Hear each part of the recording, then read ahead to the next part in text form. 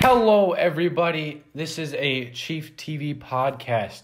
Today, we have a special edition with a special guest. Today, we are with Ethan Arroyo. Hi, everybody. Like Luke said, my name is Ethan Arroyo. I'm taller than Luke, believe it or not. He's actually not. I've known Luke for quite a few years now. We've always been good friends. We played soccer together in both club and high school. So, I'm just out here, sophomore. Let's get her done. What kind of school activities are you participating in, Ethan? So I'm obviously in HOSA. I'm a board member there. Currently director of membership, and I should be vice president by next year. And then I also have Kickapoo U with the Dr. Coffee. Let's call him my best friend. And yeah, that's about it. Yeah. Very nice. All right, well, today we are talking about LPA, or as it is now called, court warming. So, Ethan, in the past, have you gone to the school dances, and what were your experiences on those dances? Positive, negative? Lay it on me. So, I have never been to a LPA dance before, or I guess court warming dance before. But I've gone to both homecomings the 2 years I've been here. My freshman year, I had just broken up with my girlfriend at the time, so I went with Katie Pinkowski, and I had fun at first, and then I kind of messed up and left early because I thought she had left. Tommy and Jackson had told me, hey, they just left, and so I just left. Turns out she didn't leave, and she was kind of upset. My fault. And then this last year, you were in my group that we went with, and that was also shocking with Madeline. And you are not wrong, sir. It was absolutely terrible. We had to go to Wendy's because we were so late. That's correct. Instead of a different restaurant that was not selling 4 for $4s. Yeah. 4 for $4 wasn't bad, though. No, it wasn't bad. But, I mean, obviously, I would rather have gone to a real restaurant, where you could get served. And You know what? Sometimes you just need to hear your name from the guy at the cashier. You do, and you want to see it misspelled on the receipt, obviously. Yeah. Ethan, the most popular name of 2003, is not spelled Ethahean, for anybody wondering out there. It's Ethan, so. All right, perfect. Why didn't you go to LPA last year? Any questions on that, or any response? I just didn't have anybody to go with. Nobody asked me, so I just didn't go. So you just didn't go? You didn't want to, hang out with your friends at homecoming? I'm not there to bother anybody, Everybody's there with their date. I'm not here to walk around and bother people. I mean, I hung out with Grant, I guess, at my house, so. Well, was there any reason that from the previous homecoming that you didn't go? Just to go? I mean, was it just didn't have a date thing, or was it any underlying reasons why you didn't go? No, I just didn't go because I didn't have a date. Dances are always more enjoyable when you have a date and you have somebody else to go with. Because actually people want to hang around you and don't want to just, hey, that guy's kind of annoying. Let's get away from him. All right, fair enough. So, as you know, before we got to Kickapoo, the name LPA was used for the dance in the second semester of in the winter. And now, when we got to Kickapoo, it got changed to court warming. And I think that all of us freshmen were under the impression that it was called LPA, but it got changed. Do you have any thoughts on the name change and or opinion on it? It's just a name change because it's still basically the same dance. It's still got a theme. It's still, I guess, technically ladies pay all. Isn't that what it stands for? I always forget what it stands for. I don't really know. I just know it is LPA. I didn't know if it was ladies pick all or Sadie Hawkins dance, all the different names that they have. Yeah, but, if whatever suits them, if core warming sounds better than LPA, then go with core warming.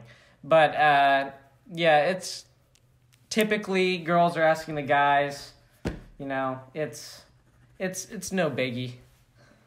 All right, perfect. So, now, this is the fun part. So you were picked as a nominee for the court-warming court, I guess. Yeah. How do you feel about that? How did you find out? Did you want to be nominated? Was it a surprise? How did it happen? Tell me. Yeah, so I was sitting at lunch, actually, playing my Madden Mobile, my daily schedule. And I get a text from my good friend Luke. I don't know if you know him, but he was like, he just sent me a little screenshot of Kickapoo Cabinet's Instagram story, and it basically just said, "Here are your court-warming nominees. Congratulations!" And me and Grant Matteray happened to be under the sophomore nominees, and it was good to see. And no, I actually didn't ask to be nominated. The same guy who sent that to me, his name, Luke, like I said, just got a whole voting block together, and they all voted me on, so hats off to him. That is correct. I did actually. I was going to nominate, I was like, I'm going to throw your name in there, just see how it comes out, see if it'll end up on the final list. And it ended up being on the final list. When I had walked up to go cast my vote for the nominee, I had seen a couple of girls in line, and I said, you guys should vote for Ethan to be on the court-warming court. And when I told them, they said, actually, we're voting for Paco, which is Grant Matteray, by the way. So it ended up that it worked out. Both of them got on. They're both my friends. It is great. I think it will be a great time during that assembly. Yeah, it'll be fun. What was the other part of that question? The other part of that question? Yeah, your opinion on it. Do you want to be one? Do you think that it'll be fun, or do you think that it will be a letdown and just embarrassing at the assembly? Yeah, absolutely. I think it'll be fun. I'll actually look good for once. At least I'll have nice clothes on for once. And so, I should have a good escort. Should have some funny answers for you guys. Should be a good time. All right, now let's move on to the next part of that. You mentioned having an escort. Could you tell me your plans for the LPA/court-warming, whatever you would like to call it? How did they happen? Just tell me the whole story. Yeah. So if you really want to know the truth about plans for LPA, or court-warming rather, they kind of got nuked within the last few weeks. How did they get nuked, Ethan? So me and my good friend Alyssa had plans to go to LPA together, and I received a lengthy paragraph explaining to me that I was just simply not convenient enough to go with. And let's see, I still have the conversation saved here on my Snapchat. I do actually have a screenshot of this text as well. And the one that I'm seeing now pulled up on Ethan's phone is even longer.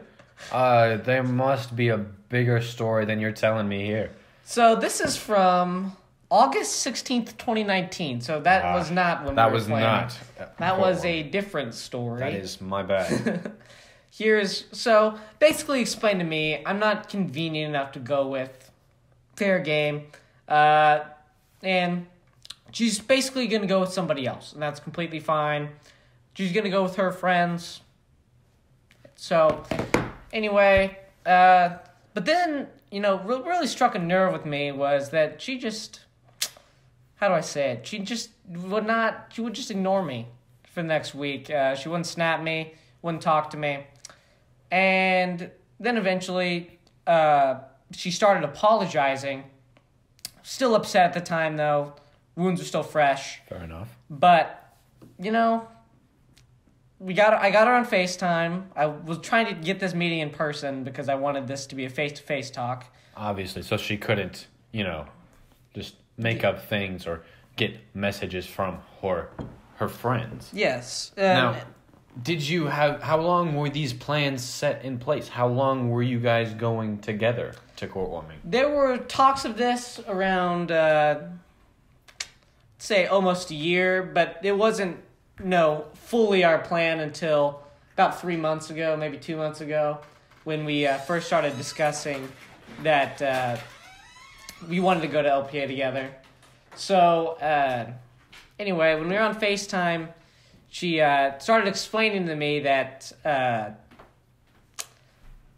that basically her friend Kobe was not that Kobe, but yes, definitely rest in peace to Kobe Bryant. Anyway, they went to McDonald's together. They were hanging out, and Kobe was like, "Hey, who you going to LPA with?" And Alyssa said, "Me and her had plans." And then later that night, Kobe snapped her and was like, "Hey, I'm kind of unhappy that you're going with this Ethan kid. I think you should change your mind and go with me." And so she discussed this with her good friends, and after probably maybe like 30 minutes of consideration, long consideration for Quote, her. unquote. Yeah. Consideration. So she basically explained that, you weren't after good this... enough, you know? Yeah, not good enough. And is that how it felt? Yeah. How did it feel getting turned down? And does Kobe know you personally? And why was he unhappy? Believe it or not, yes. Me and Kobe actually knew each other from Spanish 1 freshman year. He was a sophomore. We had the same class together. Pretty cool guy. I wouldn't consider ourselves like friends. We wouldn't hang out outside of school, but we were definitely on a first name basis. We knew each other. We'd say hey to each other in the hallway, but I don't know the full reason he was upset she was going with me. I don't think it was just because she was going with me specifically, but rather that he was unhappy that she was going with someone else that wasn't him. I see. So, I had actually talked to Alyssa before she canceled plans with Ethan. She had texted me. I'm guessing it was the night after she went and talked at McDonald's to Kobe. She texted me saying that I have a problem. Not me, but Alyssa. She said, quote, I have a problem. She had gone and talked to Kobe, as Ethan said, and she said that she would rather go with Kobe. She said that, just that she found someone that she would like to go with, and when I got the impression from her that I thought that she just, didn't want to go with you, and that she wanted to just go with Kobe. Yeah. And, I mean, honestly, I felt bad. I told her that she needed to stick to her word, and, that just kind of didn't happen. She kind of turned her back on Ethan, and so she started ignoring you, especially on Snapchat, all of that. She had offered to get you another date. Is that correct? That is correct, but the person she offered as another date was a great person, one of my good friends, but not someone with a friend group that I'd want to be hanging out with for a whole night. You know what I mean? Different personality types, nothing wrong with the person. They're a great person, all that, but you just wouldn't have a good time together. You guys would just have different priorities at the dance and, want to do different things. Yeah, exactly. Like, all our friends, great people, they're extremely nice, but like you said, we'd have different priorities. Neither of us would probably do what we wanted to do. That's correct. I have not spoken with Alyssa since this has happened, honestly. She was giving you the silent treatment. I thought she should get a taste of her own medicine. Now, yes, it is probably a little childish. I do admit that. Does that mean I will stop? No. Absolutely not. Absolutely not. We stay childish. Yep. Especially in high school. Now, she has tried apologizing, and she did that maybe once. Then she started getting mad at me because she said that it was not my problem, even though you are my friend, and she is my friend as well. Yeah. Was. Yeah. It's how it is. You have every right to be upset just as much as I do because you got roped into it and you weren't even supposed to be involved, really. That's correct. You knew before I knew, actually. That is correct. She told me on Monday night, and it was after practice. I had actually was looking for you when we were walking to the parking lot, but I could not find you and show you the problem right away. You had gotten out of that parking lot very quickly. And yeah, I was taking Jerry home, so you got to get on the move. You really do. That's a long drive. Anyway, so now you do have an escort for court warming. So would you like to tell the story on how that happened and your feelings on that? Yeah, but real quick, I'd like to finish up the story. I want to get everybody to know what they so desperately want to know. So on the FaceTime call, I had no idea that Kobe was involved. I thought someone else was involved. They will not be named. And so... That is correct. I did have to tell Ethan that Kobe was involved. Alyssa decided to omit that detail from their FaceTime call. Yes. So, anyway, when she told me that it was Kobe who was involved, I was actually a little bit shocked. But I was like, you know what? It's fine. And so, I really contemplated if I should bother trying to move past this, or just, say, look, we shouldn't be friends anymore. It's hard to trust somebody when they do something like that, and a friend is somebody you trust. You know what I mean? I do see that dilemma. I do trust you as my friend. I would not disclose, but you know what I'm saying. Secrets safe with me. That kind of thing. Exactly. So now, would you like to tell the story of your new escort and who that might be? Yeah, absolutely. So, my third block class, I was going to go print out some papers when some of my peers in the class were like, "Ethan, you're on the court," and I was like, "That's sweet." And so, but then I realized, wait, with this whole Alyssa thing, I don't have an escort.